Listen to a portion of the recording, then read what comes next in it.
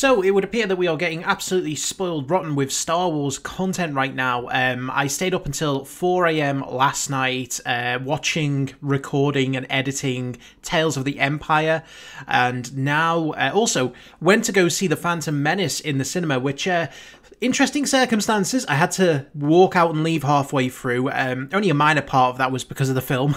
I'll explain that another time. It wasn't the greatest of days for me yesterday.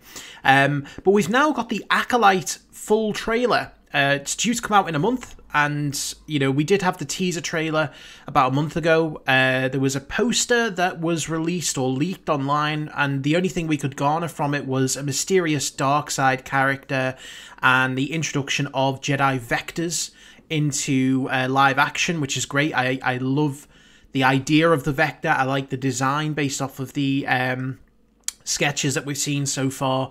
And it looks like we're kind of really getting into the full swing of the Acolyte now, as technically speaking, Tales of the Empire ended at the same moment it got released, because they released them all in one go. We also had the Bad Batch finale this week. That was a hell of a thing. So, you know, again, this week, obviously, May the 4th, it is Star Wars Day, just a few days before my birthday.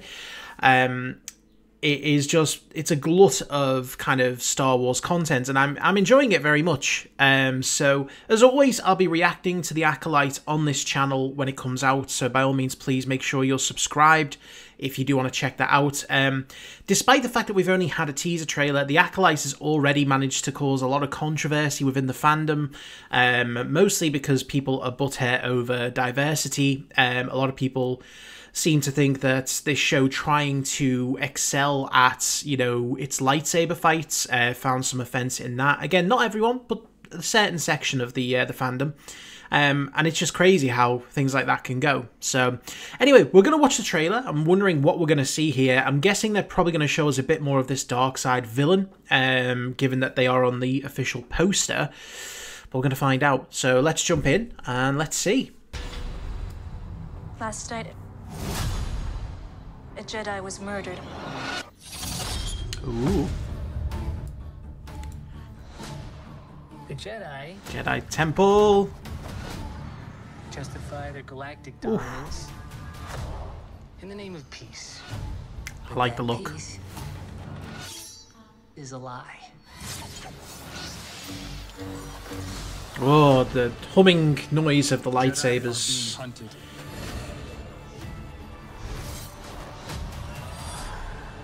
Wow. She was my student. I trained her.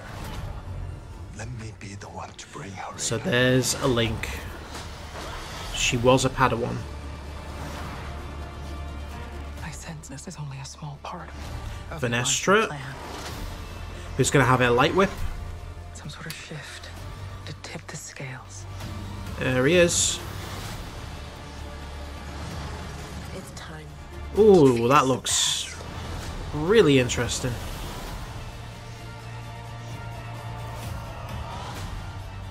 Destiny is not decided for you by an anonymous force.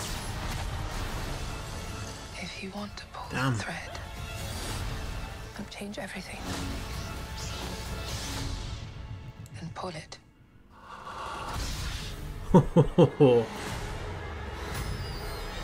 Hello. What are you?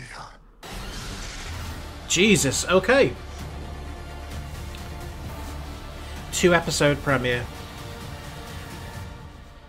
Okay, so again, not revealing too much, but we are getting some snippets now of where the story might end up going. Obviously, the mysterious figure who, you know, seems to be the one hunting the Jedi down. We there get confirmation that she is a former Padawan of one of the main characters there. We got to see Dean Charles Chapman's character for the first time. You know, we knew he'd been cast in the show, but we hadn't seen anything about him other than, I think, a photo from the sets. So again, there's definitely people in this show that we don't know a lot about, including the villain as well. You know, the masked Sith, it looks like.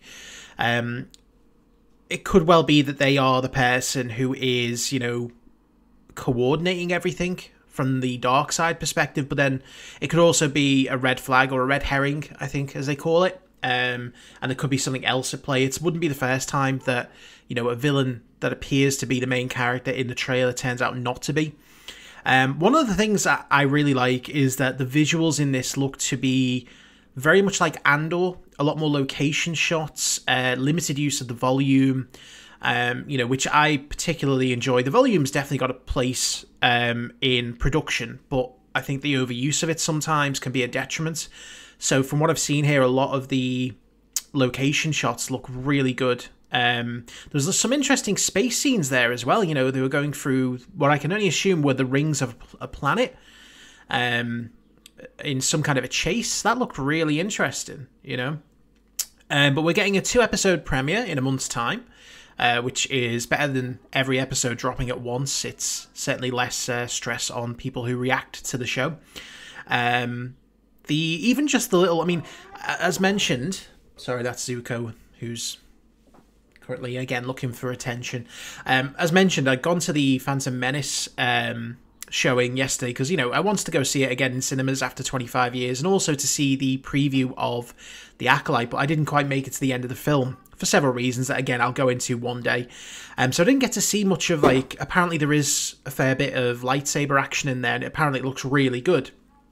But what we got at the very end of this was a little snippet of the Darkseid user about to enter into combat, and it looked really smooth. It looked really kind of prequel-esque, should we say. So I'm looking forward to seeing the saber fights here. But again, a lot of mystery around this series. I think the basis of it is that, as they've mentioned, Jedi being killed, they think they know who it is who's doing it, so one of the main characters goes after their Padawan, former Padawan, and then it might be that, you know, this mysterious Darkseid figure comes out from the shadows and reveals themselves. So it is going to be interesting, I think. I think the show is going to take place, was it about 100 years before The Phantom Menace, so still plenty of distance from, you know, the prequel era, so there's a lot of possibilities as to who all these characters could be. But yes, looking forward to it. Let me know what you thought in the comments. Thank you very much for watching, and I will see you... well, I've still got a couple of episodes of Tales of the Empire to go up, so if you want to go and watch those reactions, go for it. But I will see you for the next video.